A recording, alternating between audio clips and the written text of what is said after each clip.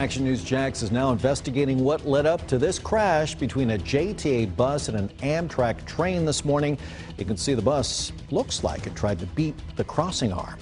Sky Action News Jax flew over where that crash happened. You can also see it happened at a five-way intersection at the height of the morning commute.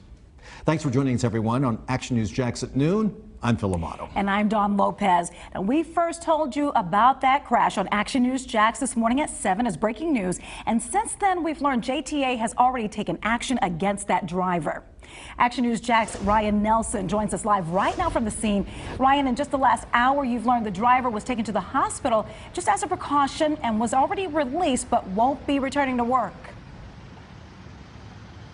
And Don, we're joining you from the scene of that crash this morning here at Old Roosevelt and McDuff. And I just want to give you an idea of what we're seeing right now. In about the last 30 minutes since my photographer and I arrived, we've actually seen some maintenance workers here from CSX. Now, I will be reaching out to CSX asking specifically what they're doing, but it did appear that they were working on the crossing arm. So we will be reaching out to CSX to confirm what exactly they're doing at this time. But in speaking to JTA this morning, they tell me the driver's been placed on a hold status without pay until the investigation is wrapped up. Now, this was the scene of the JTA bus crash this morning involving a train at Old Roosevelt and McDuff. In the video, you can see the shattered windshield of the bus and the safety arm coming down on top of the bus. Now, Sky Action News Jax flew overhead to give us an aerial view of the crash this morning. JTA tells us it happened at about 6:40 a.m. and a spokesperson tells me there were at least 7 people on the bus at the time of the crash.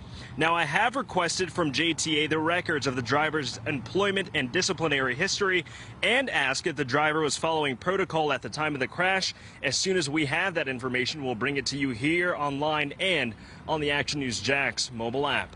Ryan Nelson, CBS 47, Action News Jax.